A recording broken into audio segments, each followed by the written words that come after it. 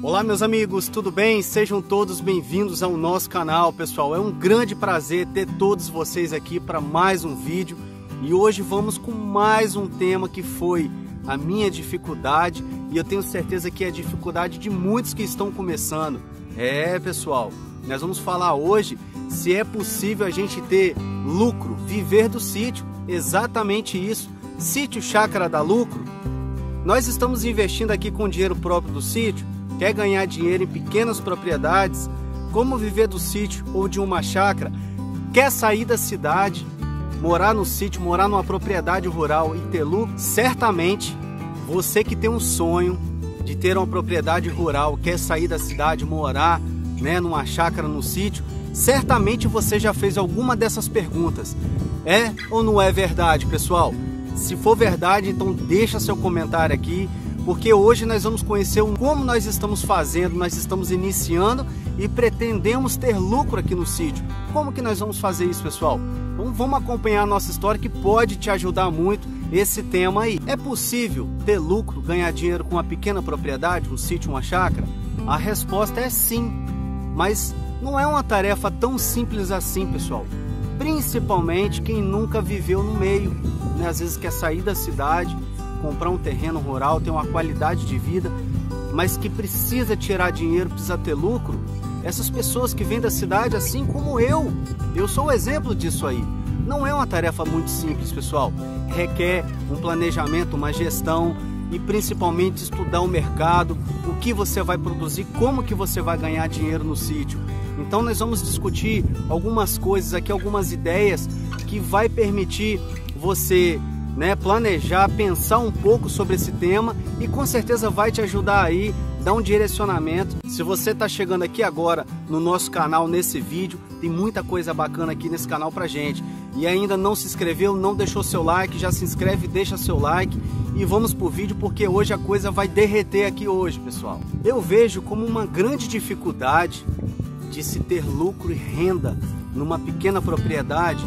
Às vezes, muitas vezes é a falta de conhecimento, a própria experiência, pessoal. Exatamente.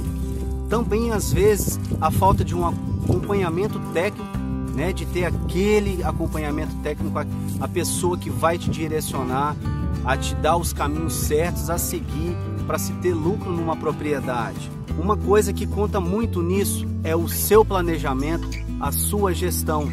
Exatamente, pessoal, porque você pode viver e ganhar dinheiro na sua propriedade com muitas coisas. Por exemplo, o gado de corte, Corte, você pode vender a carne, você pode fazer o leite, venda de bezerros, venda de esterco, pessoal. É muito interessante dentro de uma propriedade que trabalha com gado.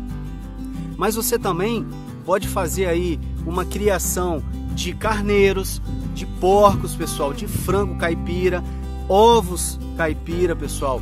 Isso é uma forma muito bacana de ganhar dinheiro dentro de uma propriedade. Eu recebo muitas perguntas: Jardel, eu tenho uma pequena propriedade, eu quero vender uns bezerros, eu quero vender carne, eu quero trocar um garrote, quero trocar uma novilha. Isso é uma das moedas que uma propriedade rural tem. Mas viver só de gado, pessoal, em pequenas propriedades é uma tarefa complicada. Por exemplo, se você escolher cria, recria, engorda, você vai ter venda aí, às vezes, anual, às vezes de 2 em 2 anos. Isso não vai gerar uma moeda mensal para você. Então, o segredo de pequenas propriedades é diversificar, pessoal.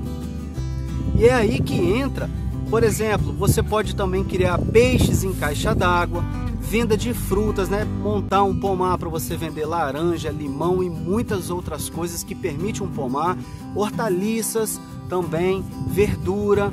Então é muito interessante, você que quer estar iniciando ter lucro na propriedade, investir em diversificação, você ter pelo menos aí 2 ou 3 coisas para poder tirar o lucro disso aí. Por exemplo, enquanto o ganho do gado não vai dando, você pode ter umas vacas de leite, você pode ter o seu pomar, vender as frutas, você pode ter um galinheiro e tirar lucro desse galinheiro. Então, pessoal, falando assim é muito fácil, não é verdade? Agora, para você definir realmente o que você quer fazer na sua propriedade, você tem que fazer um estudo aí do mercado da sua região. Por exemplo, eu vou montar um galinheiro aqui ainda no sítio, eu quero ter galinha caipira, eu quero ter galinhas poedeiras e quero ter isso para mim, né, para o meu uso, no consumo das nossas famílias aqui, mas também se permitir fazer a venda, eu vou fazer a venda. Pessoal, se tem uma coisa que eu acho muito bacana é a criação de frangos, pessoal. Então, por exemplo, se o gado não estiver dando lucro nesse período de 1 ano, 2 anos, você pode estar tendo lucro aí com a venda de galinhas, com a venda de ovos, você pode ter, igual eu disse, o pomar. Então o segredo é você diversificar. Se o seu sonho é criar gado, você quer manter a sua propriedade, você precisa ter 1, 2 moedas a mais que vai garantir a sustentabilidade da sua propriedade. Às vezes, a gente começar pequeno e ter pouco investimento, é difícil, pessoal, você apenas um segmento, você tirar lucro disso. É difícil, não estou dizendo que é impossível.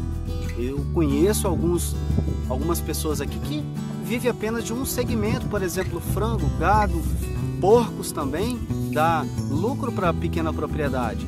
Mas se você está pensando em investir em algumas atividades aí, pense em investir em 1, 2, 3 ou mais atividades, e isso vai garantir você ter renda todos os meses durante o ano. Por exemplo, aqui na nossa propriedade de 5 hectares, nós já iniciamos a criação de gado, a nossa propriedade já está gerando isso. É claro que nós estamos investindo porque isso aqui não tinha nada. Nós temos vídeo de tudo isso aqui, pessoal. Vou deixar uma playlist aparecendo aqui em cima agora que vai te mostrar todos os vídeos que eu estou te falando aqui. Nós começamos a investir na pecuária porque para você fazer um curral, você ter o gado, o sistema todo funcionando, requer muito dinheiro. Mas eu não vou parar por aí, porque o gado, né, se for gado de corte, ele vai ficar 1 ano inteiro, 1 ano e meio sem te dar o lucro. Você só vai ter que investir em nutrição, em sanidade desses animais. E aí?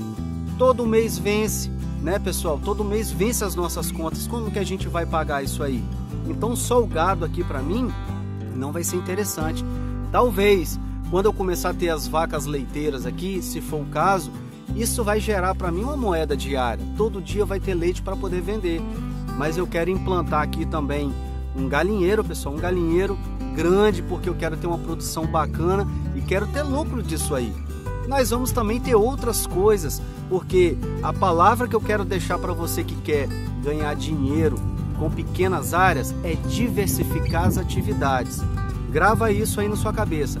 Diversifica na sua propriedade, que isso vai permitir você ter ganhos aí mensais. Isso é muito interessante, pessoal. Olha o bastidor aqui. Ai, mimosa! Pera aí, rapaz, que língua é essa, doido? Olha o bastidor aqui, pessoal. Mimosa não aguenta ver eu gravar vídeo aqui, que quer ficar aqui, ó, ganhando carinho. Aí eu não consigo gravar o vídeo, pelo amor de Deus. Quem acompanha os nossos vídeos, vê a gente fazendo os investimentos, isso gerou algumas dúvidas aí para algumas pessoas que nos acompanham, se tudo que a gente investe aqui é com dinheiro do próprio sítio, pessoal. Mas é claro que não. Até hoje, né, aproximadamente 1 ano e 2 meses, nós não tivemos absolutamente nenhum lucro aqui com o sítio. Apenas investimento, só investimento, pessoal. Então assim, nós temos trabalho extra sítio, e é o que está garantindo a gente iniciar e investir aqui no próprio sítio. Então a gente pretende aí, mais adiante, com certeza, ter lucro aqui com algumas atividades que a gente está desenvolvendo aqui. Meus amigos, é isso aí, nós vamos ficando por aqui. Eu espero que você tenha gostado desse tema. Se você gostou, deixa seu like. Se você chegou nesse momento do vídeo aqui, ainda não se inscreveu, inscreva-se em nosso canal, porque tem muito conteúdo bacana aí que vai te ajudar aí na sua lida, no dia a dia aí no campo.